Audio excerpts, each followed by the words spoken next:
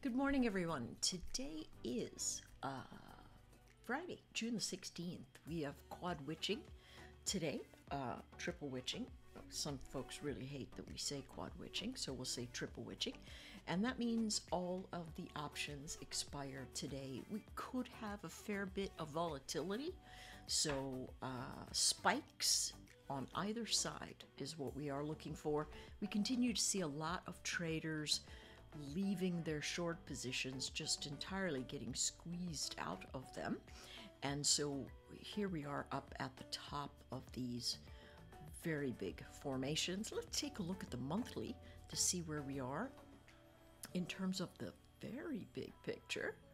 Notice last month right about there, so we are much higher.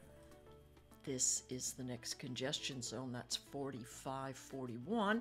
It seems fairly likely that that's where we'll head, to be very honest. Right now, the JP Morgan strangle is well outside the money. That was, I believe, 44.20, 44.30, and they are upside down in that, but I'm sure they are hedging in all kinds of ways. This is the next ledge that we'll look at, 45.32 and a quarter, besides the nice big round number at 4,500, which I anticipate that traders are going to try and squeeze any shorts in that fashion. Upward formations, it means the pullbacks are buy zones. This is the line in the sand, 44.65-ish.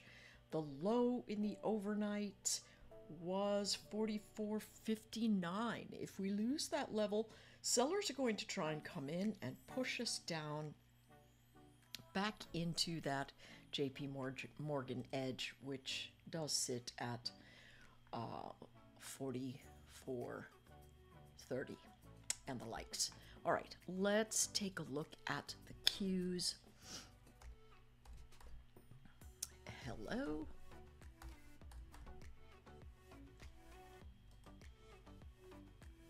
We can see this contract also expanding quite widely. I did see a note from one of the folks that I read that said that we just simply are not buying any insurance, no put buying, right? Everybody's sort of thrown in the towel. Look at the motion here from a weekly perspective, well over the top of this 15,320.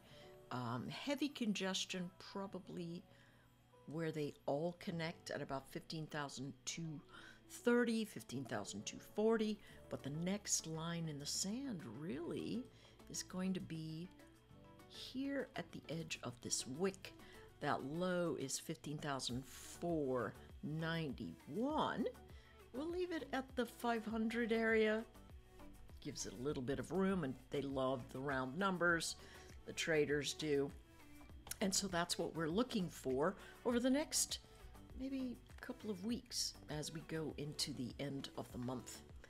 We are moving up very sharply. See the daily pressure events. That means pullbacks are buy zones. Absolutely, unequivocally, pullbacks are buy zones. So what do? You go into your tighter formations, 15-minute, and you say, where was the last time people sold in the upward path, and can I buy there? And right here, it looks like about 15,421. It's the low of this edge. They came in and got up ahead of it, and now we've got a fairly heavy congestion zone sitting right in the midst right here. So it could be that we come all the way back down into this ledge.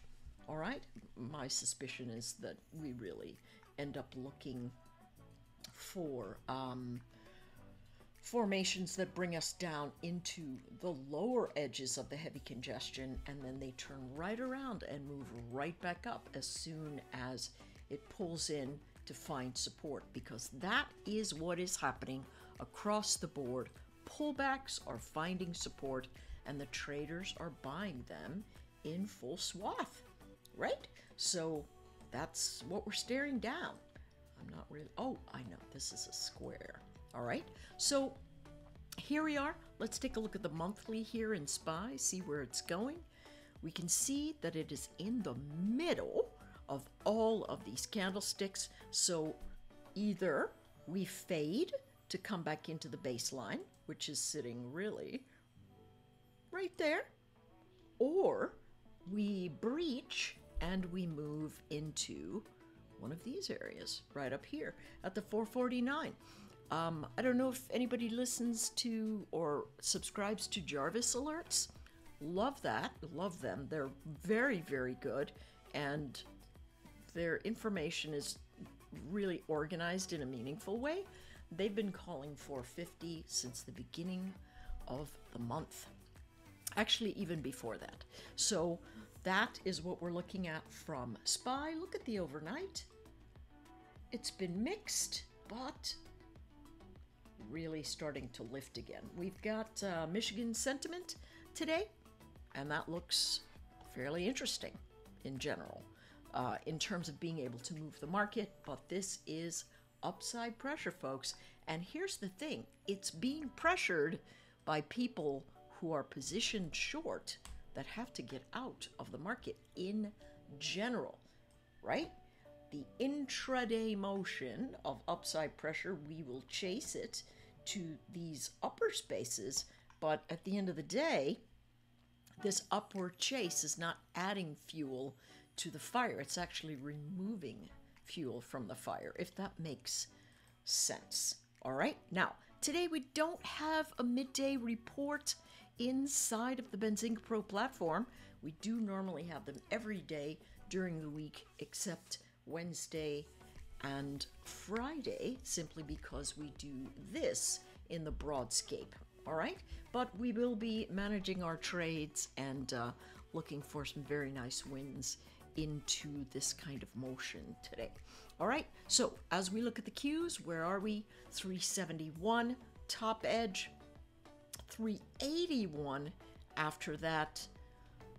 Listen, do you see the slope of motion? Take a look.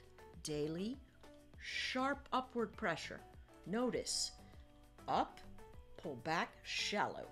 Move to a new high, pull back, retests the low, and then moves again. Any kind of pullback is getting bought. The ribbon here tells us a lot of where price action is going to be. That's between 360.50 and 364. All right, let's take one last look at the IWM. These guys, we know what's going on with them, right? They have been sitting in this sideways pressure event for a very long time. Now they're coming up out of it. Listen, there are a lot of people trapped long because they're thinking to themselves, hey, I bought up here and I'm going to sell further north, but instead the market has collapsed on them. So everybody that went long at these wicks are going to try and get out, and everyone that is short is going to have to buy to cover as it moves higher. This is what we are seeing in general, this upward pressure event that is going to find a good group of sellers. Here's what's happening with this one, not nearly as strong as the Qs. Up, pulls back into the ribbon, up, pulls back into the ribbon, and we have not had higher highs. So I want you to be careful if you're thinking about the IWM being long. Do it at the dip. Do not do it at the break to the north. There is a lot of supply here.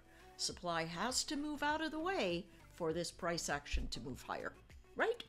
Okay, that's it for me, folks. Take care, and I'll see you all on Monday inside of the Benzinga Pro platform.